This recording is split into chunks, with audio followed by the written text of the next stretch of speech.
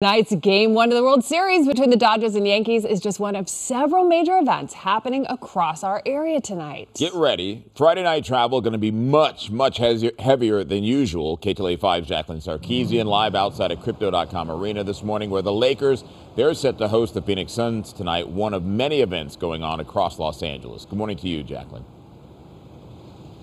Hi, good morning to both of you. Yes, so we actually moved a little down, Fig. We're just outside of the pantry because Dan Lunsford and I are hungry. No, we're trying to talk to some fans. Not a lot of commotion happening over at Crypto, but you guys said a lot of events taking place this weekend.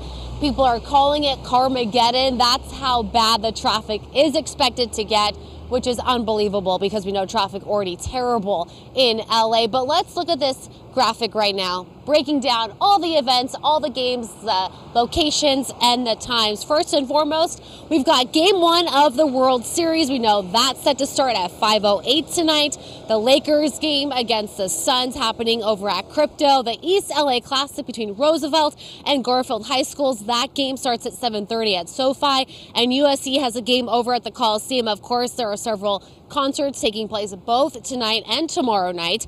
LA Mayor Karen Bass says this jam-packed schedule is practice for when the city hosts the Olympics 4 years from now. She also says the city is used to being in the spotlight and we know often holds major events, so it is prepared to handle the increase in both travel and tourism. I directed city apartments to take action to prepare, to ensure Angelenos are safe, traffic is addressed swiftly.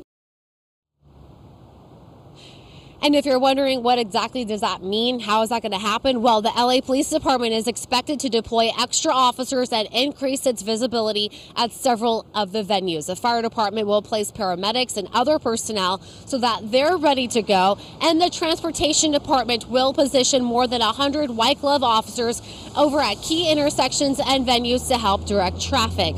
City officials say if you're going to any of this weekend's events, leave early and take public transportation to avoid any and all of it. Well, there's this option too. I'm gonna be watching at home. My couch, yeah.